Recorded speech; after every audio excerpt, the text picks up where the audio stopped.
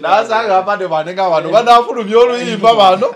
Naye njabagamba I've really enjoyed the song. Luyimba lulungi.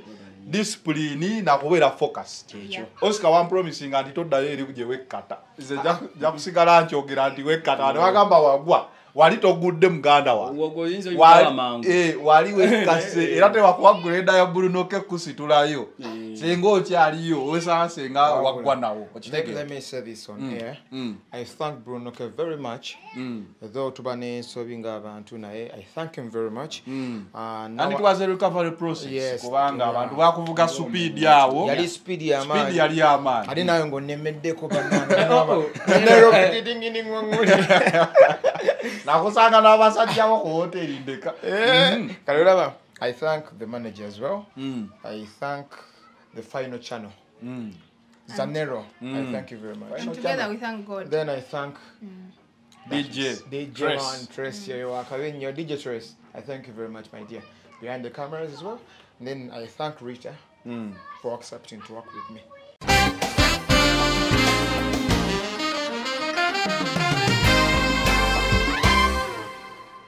Olimba lulungi. Olimba olulungi tebalwogerera bakuba lukube. Olimba olulungi bakuba lukube. Kuba oluyimba tuluwulire. Sijaduwana oluyimba bannayuganda bajja dwewulirirako. Sichakaba, sichadaga, nafuna omulungi nasalira, nabona zinekongola, nabulamu bwaterera, sikomanyije nali nekukumye, n'omutima gwange gwakyuka, n'okulaba kusenyu kuba mukiswa, nasanyuka, wamponya okusekerera, lulire wajja.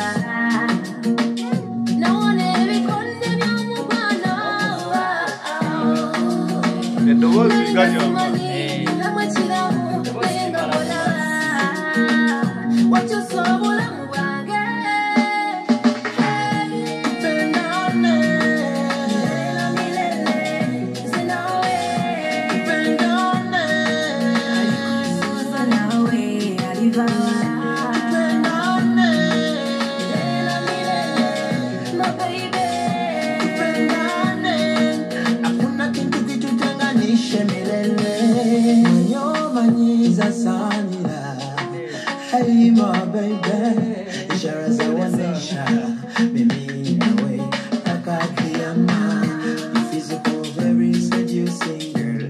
Chemistry, very amazing.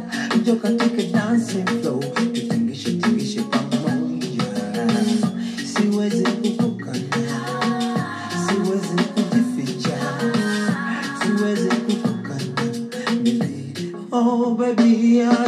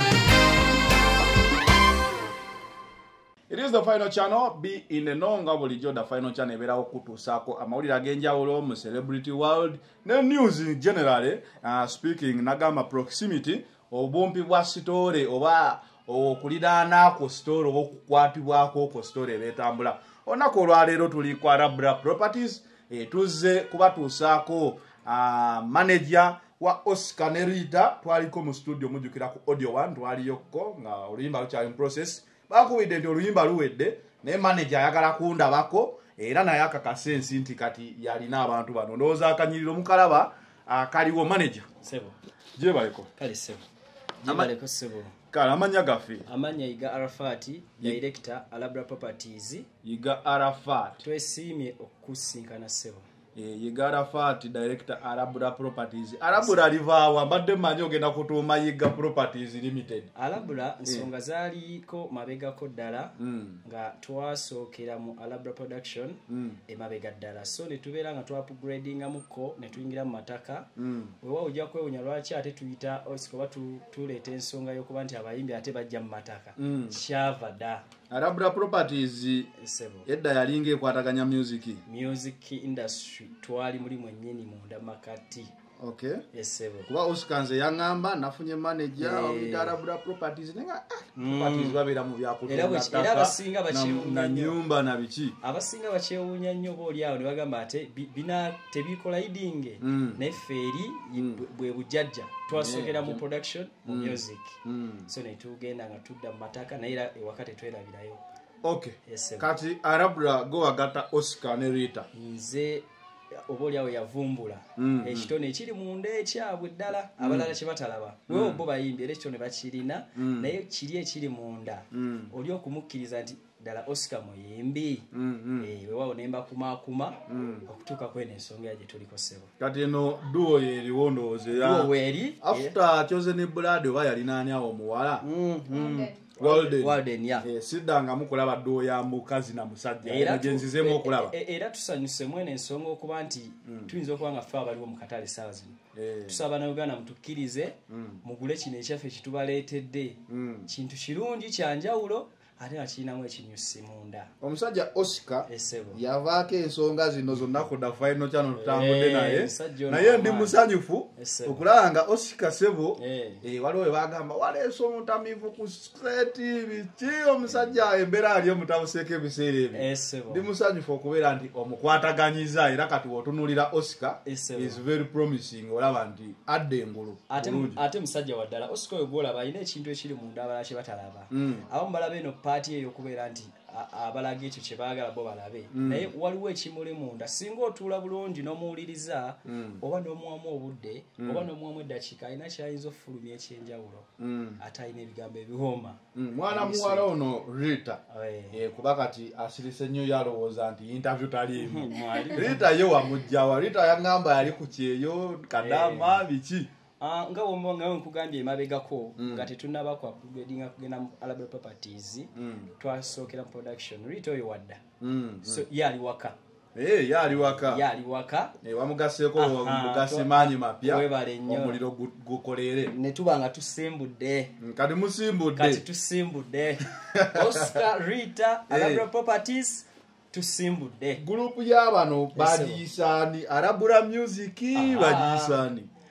Ekintu kino mbadde nsaba tufune engeri gye tukifunamu ffenna nti okuyimba tetugenda kugatta nnyo na byaffe by'amataka nawankubadde nti be bayimbi ffe tubataddemu amaanyi oba bakumaakuma naye twakiteese nga kyawukanira ddala nti Oscar and Rita balina gurupu eyo bagiyita The Incense. Okay. Esebo nga bwe babeera ababiri nga onoowulira nti Good Life Radio and Weasel kati wasigalawo omu oba onoowulira B2C Soldiers balimu bangi.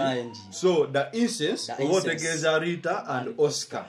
Oluyimba lwawedde olwapadde maani. Oluyimba olwo mukama mulungi padde yatuwadde ekintu ekirungi bannayuganda mulindire ekintu ekyenjawulo mulindire ekintu ekiri ku mutindo gwennyini gwe mbadde musuubira.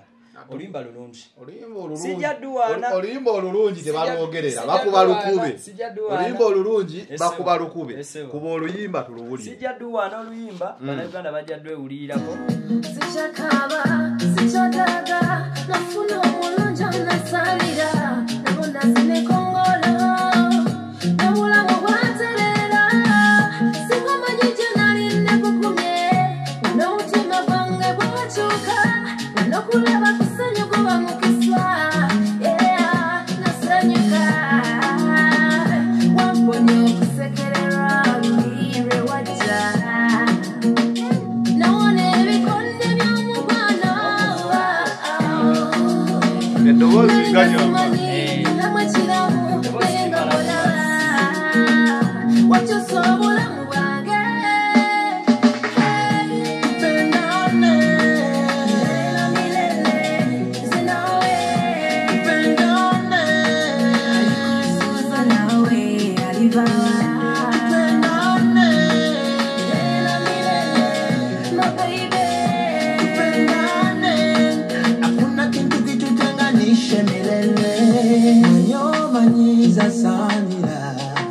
Hey, my baby, sure as I want to share, maybe away, Your physical very seducing, girl. Chemistry very amazing. You can take a dancing flow. You think you should take a shape of See where's it cooking? See where's it cooking? See where's it cooking? Baby, oh baby, yeah.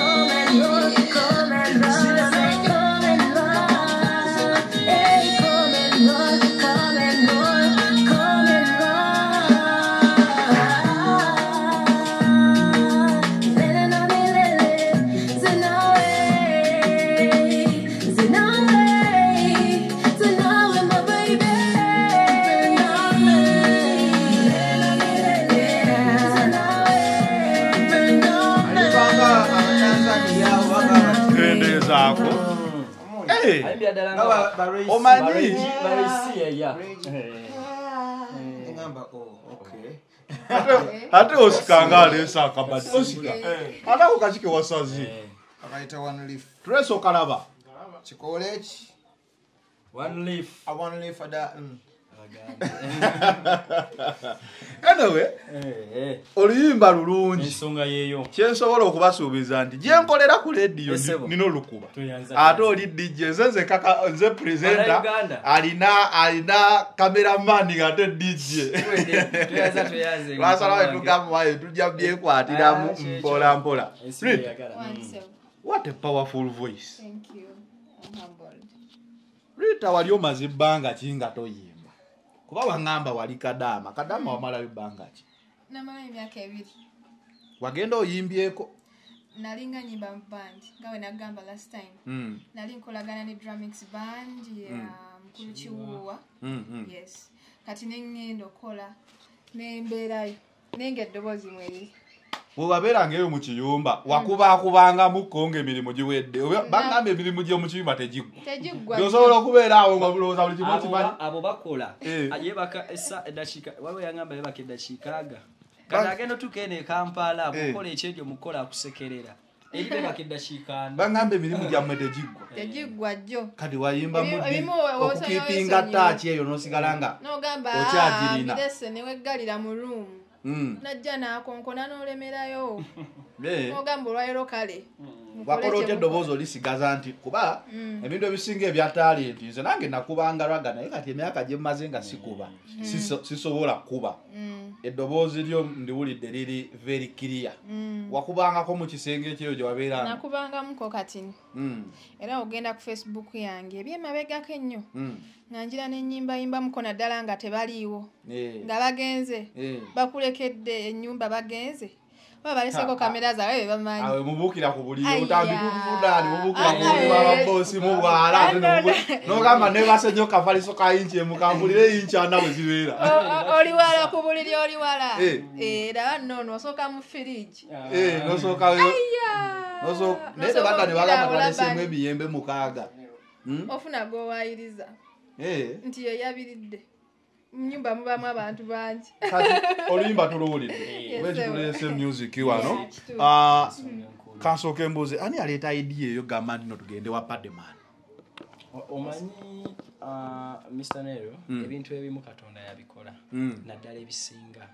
Twalina project ewa temperature nga tutandiseeko project eyo oba oliawo temperature yalimu engeri yabbizemu naaba nga tupozingamuko mukama n'atuwa ekirowoozo kyayitira muganda waffe natugamba tukyaleke wa Pademan tumubuuzeeko tuka Pademan yatwaniriza bulungi nnyo ng'abaana bambi musajja mulungi big up to you Pademan webale nnyo brother omulimu gwakola mulungi nnyo kubanga kyenyinza obbagamba Oscar we yaŋŋamba nina oluyimba wa Pademan nganze ali mu media mbeera ngoberera nnyo ba producer abaliko music alinga olaba nti hit omuyimbi abeerako essaawa eyo y'abaakuba kati we yaŋŋamba Pademan ngamba ye omwana ekimutute wa Pademan nga takinkadde naye I'll be honest Pademan on challenge nze yes is a legendary producer naye aina music yo weda go yakola badde sisuubira a new touch we okuva mu Pademan bulungi eri Urban we omusajja oyo ali talented atula utuzi ku mapesa nako kiche ate nekirala ya receiving aba artist oba abayimbi so ne bagatta okuba nti ya talent yagina n'abayimbi baffe talent bagina ne batuwa cream oyo gwowulira sebo esebo bannayuganda kyembasaba muwagire group eno gye bayita The Essence Rita and Oscar njagala tumalirize wankubiddeko essimu n'oŋŋamba n'ebintu yogera bulungi abantu bakuwulire bakabanga wano nti ebintu sasigaza nakantu naye mbikisa ndowooza 2022 kati ogirabye Alabra Properties oyayingidde n'embikisa ebintu byakomyewo ebintu bampadde ebintu ebimu wasigadde kitanda kikyali ku Disney Park Park ku Ntebe Road Fresh Kidney Fresh Deli bali bampadde nga ambassador ba Disney era omukyala yaŋŋamba whenever you need the bed you come and get it obuli eyo double decker kyamwagira ku interview yes kati yeah that's the only thing remaining there nenge ebisinga byonna mbifunye ebisinga obifunye engoyo nziffunye ekitegeezo nina kudamba smart yimba n'ogamba si kyakaaba Oscar takyakaaba takyadaaga ekyo nafuna omulungi onasaanira nafuna rabura nsaanira Oscar abantu bagambe nti nakenge kagwawo kakendera it's not easy to leave something you've done for a long time era n'abasumba njoga n'abasumba actually every Sunday mba ku church there is even a choir I'm training mass choir yes kati olaba mbeera so much to God right now I'm so close to him and I love it and I'm a worshiper and she's also a worshipper kati ogenda okulaba nga kali kava mu mpola buli womenya amangu ennyo okutula omenya so you take it gradually that's it yes ane kirala Nero olaba ebiseera ebisinga wabaawo ensonga kati ng'eyali ku Oscar bambi naye omusaasira kubanga omusajja yali eri gye yali waggulu nakkamu neyekata webale nnyo so kati ng'obuli kwali kwekkata webakulaga Oscar gye yali that was which group big time obuyimba alinnyo ennyonyi ne baddamu ne bakuleetera Oscar ng'akaaba n'ekigere naye ndi musanyufu ennaku zino Oscar yambala engato eziriko zinyirira nosinga ezange webaza bulunoke yes wadde waliwo embeera etaali nnungi naye still Katonda w'amaanyi yakuyitiramu Oscar tumuzeemu okumufuna kati ate ne Arabura mu challenge ezo zonna Katonda abeereddewo Oscar kuba kati woli alina oluyimba if it gets a nice video me I'm telling you oluyimba lwosindika nga lwesindika lwokka omanyi waliwo ennyimba zetukuba naye ng'oyongeramu nga bya mpiso okitegeera mu Uganda kati gobadde mu music obitegeera omuntu katasobola naye bakuba naye alina empiso kati bano bakufuwako ofuuyika fuufu abantu bagenda kubeera nga mu butuufu if we get more of this music production nga mwagikoze nga ya quality give a big up to Pademan It's a very good song. Nkakasa Ne bana video Uganda. twagala video ette audio awo manager wengendo okujajingira. Nkakasa bana Uganda nga bwe twatandisa omulimu omulungi n'amaanyi. Mbakakasa tugenda kuleta work omulungi ali cream. Ate n'ekirala kankotti. Olaba n'abaana nga bayimba obulungi. Tusobola okuseddalinga nnyo ku music w'embaga oyo. Okitegedde. Music w'embaga oyo nga duwe mukuba nga bali smart nga wala omusajja n'omukyala naye najja nga ali smart wali music w'emikolo oyo mwangu okupushinga ennyimba zibeera timeless nga olabe za Silver Kyagulana lwe yakuba mwaka guli ne walukuba leero otambulirawo. We also need the club vibe bana bato but these voices are too sweet. Zino kolayo green music atagwako abeera ku bantu ku mitima paka. Anyway, ndowooza Oscar ajja tulaga ku bintu ebintu yangambye yabifunye ajja bitulagako printer screen masuti no music tumufunye.